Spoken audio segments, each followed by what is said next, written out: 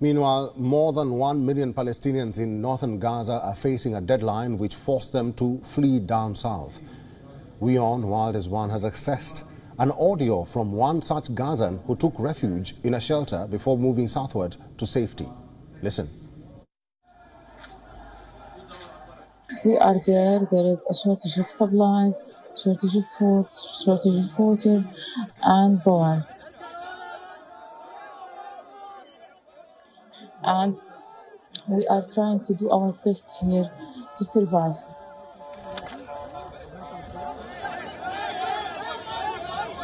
The situation is a kind of disaster. What is happening is a crime, a war crime against the Palestinians. WION is now available in your country. Download the app now and get all the news on the move.